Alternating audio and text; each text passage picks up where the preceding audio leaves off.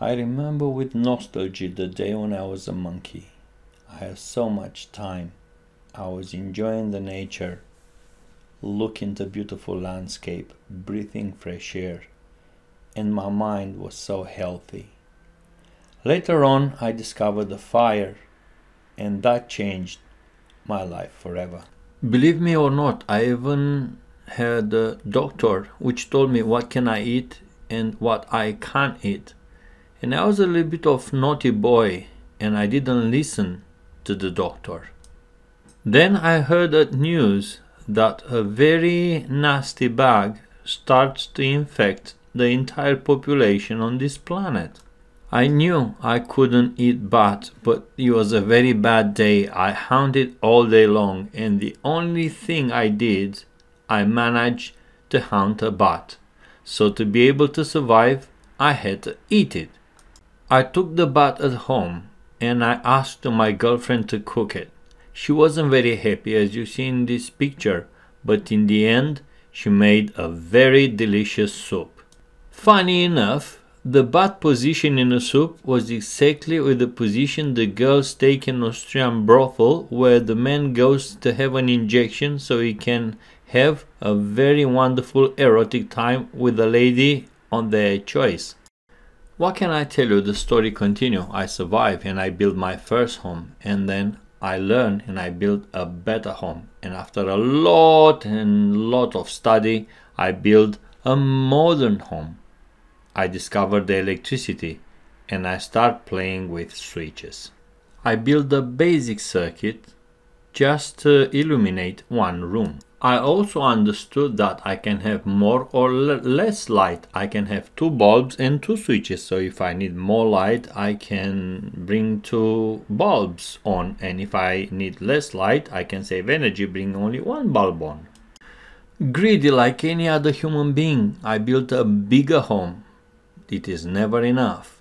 I designed the electrical system and I thought my life is complete. I found myself on the top of the stairs thinking about the light. Something wasn't right. Something was just sliding through my fingers. I put the light on and then I went down the stairs. When I reached to the bottom of the stairs, I was thinking, how can I put this light off? Because something didn't make sense. I didn't have a switch onto the ground floor. It didn't take too long and I just realized that if I'll put another switch to the bottom of the stairs and if I'll wire the switch with the switch which is fitted on the top of the stairs, I could manipulate the electricity in a way in which I have the control for that bulb from each switch independently. I did the circuit and I managed to turn the lights on or off either from the top of the stairs or from the bottom of the stairs. That made me happy. Very happy for my achievement. I just packed my tools and I went to work like other couple of billions people on this earth just to feed my family and to survive. Here I did a little bit of game so you can see how these switches are acting against each other. So you have a control onto this electrical signal to the bulb. If you'll watch this very carefully, you don't need further explanation. It will be very easy for you to wire this circuit if you'll ever have problems. That simple circuit wasn't enough for the monkey. Monkey is very curious and want to discover new things. Maniac with brain is very dangerous. So the monkey started thinking. He realized that he can build a circuit in which all switches should agree before the electricity to reach a bulb or a motor. And the monkey for the first time understood a serious circuit. If you look to the sequence of these switches, you realize that all switches should close the circuit before the bulb to come on. The monkey realized that a series circuit, it is very important when you want to create a safety circuit. If you look into this scenario, the monkey discovered that if you have two fans and people are working on them, and you have many switches in series for many people that potentially would work on that fan, all the switches should agree before the fans to work. As you'll see now, you have 3 people working on the fan and then you have only 1. Those fans will never work under all the people's down will enable their switches. So all the switches must be on before the fans to turn. That's a safety circuit. So no matter how many people finish their job, if there's only one person that works on the fan, he's got its own switch, its own padlock, its own privilege. Nobody can start the fan. So that guy will not be injured. So the monkey learned about the electrical safety environment. A safety procedure with a safety circuit keeps you alive. Our monkey was very happy with his discovery, but now he looked into the parallel connection. If you look at this circuit, this is a parallel connection. And now you will see how this parallel connection works. And I'll give you an example. If you will open all the circuits, the bulb will go off. But if only one circuit will close, one switch will close the circuit, then the bulb will stay on. So this is a parallel connection in which every switch independently can enable a bulb, but it cannot turn it off if another switch would enable the bulb. What do you think this is good for? The monkey was thinking, well, I discovered this parallel connection, but how would this help me? What it is for? What kind of application I can go with? And the monkey got an idea. The monkey, it is extremely intelligent. He found a way to use this parallel circuit.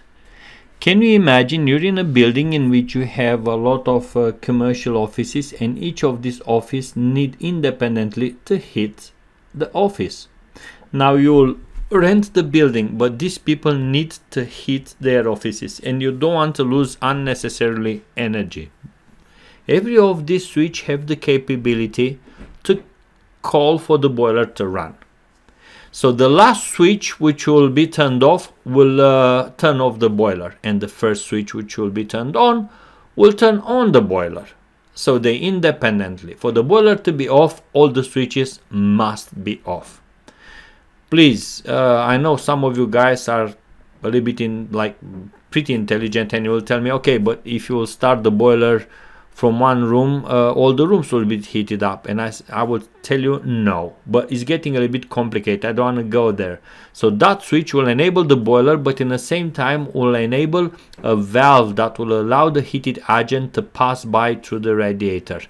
So when you turn the switch off, you will only cut the valve off on your radiator, and you will not call for the boiler. So each switch got 2 functions. I have some other videos you can look to, but I'm going to make a special video for this. But what I want you to understand here, it is the parallel circuit.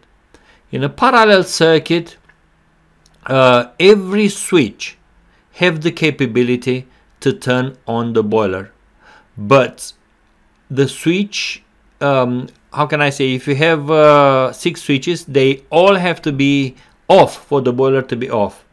You can turn on the boiler from any switch, but you cannot turn it off if another switch it is on. So it's very important for you to know that all the circuits has to be open. Otherwise, each of the switches can override each other and turn on the boiler. That's what you have to know. And if this is unclear from this, you go back to this electrical circuit that I just showed you and look a little bit careful. But this is the application. You have many offices. Each of your customer have the right to heat his premises. You don't need a master room. So each room have the capability to enable the boiler and to heat the room independently of any other rooms. That's all you have to know. So I hope you understood about these switches and about parallel connection. Now our monkey, I mean me, it is very thirsty of knowledge, and he was restless. He wanted to discover new ways of designing electrical circuits for the industry. And the monkey figured out that if you work into the industry, you work with a three-phase. And this is a kind of safety circuit. You have to turn on first the first isolating switch, and then you have to turn the second isolating switch. Then you have to release the safety push button, and then finally you go to the control switch. And that control switch will enable the motor. No matter how well maintained a system it is, a system always crash. So it can burn, it can be an electrical fault, it can be a mechanical, belts can snap, etc. So the only thing for you to do, it is to go to the most appropriate point and to press the safety switch button, or to find a way to stop the electrical circuit. It is obvious that you will bring a technician to repair the broken motor. So your technician should be smart enough to apply lotto and to put padlock in the isolated switches before he work on electrical circuit. Why I'm saying this, can't you see on the left hand side top, there could be an operator which might not know that you work in a plant room. And he will turn on the machine, but the machine will not work because you're smart enough and you turn off the isolating switch, you put the padlock and make sure they cannot be activated. If you fail to do this, if you look to this picture, you can be caught in a deadly carousel of electromechanical part, or you can get an electrical shock or anything else. So please, the life is important. You are not paid enough to take risks. Don't think I'm gonna switch off the isolating switches and the people who have their unconsciousness not to touch. People touch things. So if someone will not know that you work into the plant room, it might activate the motor and you might die. Now the monkey realized he can do far better things than he did until now. He wants to control bigger plants, and for this he decides to use a programmable logic control. That control doesn't apply only for this, it can be applied for pharmaceutical industries or automotive industry. And let's look a little bit inside a programmable logic control. I'm not going to keep you too much in this area. This is a programmable logic control. What is in a blue rectangle? It is the software inside. That's like a kind of virtual world. You won't be able to see that unless you have a computer which is connected to the programmable logic control. What is outside of this blue rectangle? The physical wiring. So you would be able to see them where they go. Normally they can go into the inputs, or they can go from the outputs toward any other devices. As I just told you, you will only see this image, like a box. A lot of control wires goes inside the box and outside the box. So this box have the capability to read data, and it's got inside a CPU, a processor, which will act against that data according to the software put in by a software engineer. The PLC have many inputs and outputs. You don't have to use them all the time. In my case, I just did a little project and I'm using only 3 inputs and 2 outputs. And by the way, if you look into this, you'll see that I'm using only digital inputs and digital output. On the right hand side on the top, you will see the HMI, the human machine interface. And in the lower side, you'll see again the pictures of the PLC. I just want to show you virtually what happened inside. If you look into this in this scenario, you will see on this lower side that you have a 24 volts VDC. It's a signal that is not reaching the digital input. You have a circuit breaker that is tripped, or any other type of malfunction which is not allowing the signal to go to the first digital input. Because of this, if you look into the HMI, you have like a red dot that tells you have a protected circuit triggered. And if you look into the PLC, you have a NOT gate which which triggers that alarms. So that alarm from the PLC will be shown onto the HMI, but I will speak about how to integrate this later on. You will see in a couple of seconds that if you'll clear the fault, please watch careful, the red dot on HMI will disappear. So snap, you're okay, you repair the things. Now you have signal onto the digital input, which will send the signal into the digital output that will return that signal into the second digital input. Guys, I'm using this because I'm doing a test. I'm not using motors or differential pressure switch. I'm using only switches and I give them names. If you can imagine, I cannot bring like a variable speed driver to my home, etc. So every switch I give them name. One will be start and stop, one will be a differential pressure switch. So I'm simulating a lot.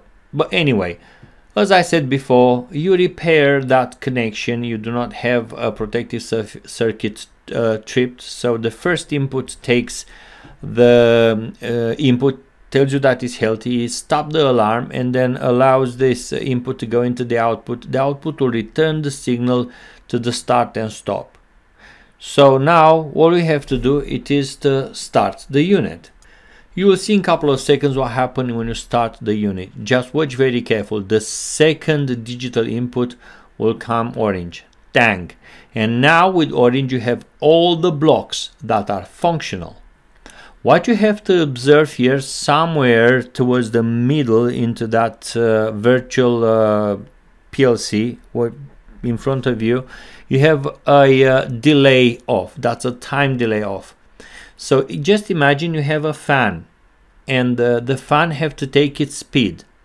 How does the PLC know that the fan runs? Use a differential pressure switch or a proven switch. So when the fan will run fast, it will create a positive pressure in a duct. And there's a switch which will be activated, and that switch will tell the PLC if the fan works. But because that does not happen instantly, you have a time of delay which will override that switch.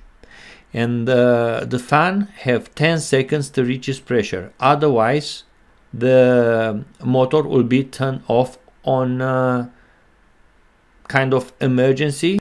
If you look now into this HMI on a bar graph, on the right hand side you will see that bar graph where is the DPS is start counting. That's the timer. When the fan should reach the speed before the timer to finish the counting, because the switch of the differential pressure switch should override the counter. You don't have to have that glitch in between the counter and the differential pressure switch. And I hope you understood this. So this differential pressure switch, you'll see it on the left hand side into the PLC, is the last digital input, should be activated. If you look now carefully, the differential pressure switch finished the counting. It changes color and you see the bar graph finished the counting. But now the signal goes from the differential pressure switch, which means the fan is healthy and it provides enough pressure into the duct. So the DPS read a good data. As long as the fan is healthy and the motor is okay and we have the right pressure, the differential pressure switch will hold that circuit closed. If the differential pressure switch will open the circuit, then the system will go into the alarm and the motor will be hauled off.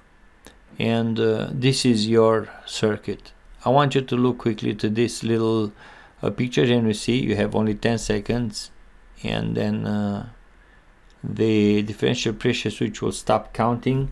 And if I do apologize, the time delay will stop counting, and if the differential pressure switch will not override that signal, then the system will go on to the alarm. But if you want to learn more about this, you can choose which way you want to go. You can go on Siemens programmable logic control, or you can go on Allen Bradley or Mitsubishi or Omron or any type of, or you can go simple. You can go on building management controls, remote data management, HX, etc. So yeah, I can't explain to you very fast how the PLC work in very details. I'm still learning myself, but I just want to share with you a little bit of my monkey world. And as I said before, I clearly stated that I do not want advertising from YouTube. I don't want money from YouTube, because my brain is not thinking like buying a lot of bricks and to serve the banks. For me, I want to know what happened to me when I'm dying, and what happened to my body. How can the atoms live 4.7 billion years and I die on only 80 years? And I have a lot of questions about this world. So the HMRC tax and banks and all this is the last problem of my life. So no matter how smart we are, I think we are still monkey, or if you look at this picture, probably we worse than monkey. We consume alcohol. And finally, I have to say, before we used to use the fire for necessity, now we're using it for pleasure, and that's it.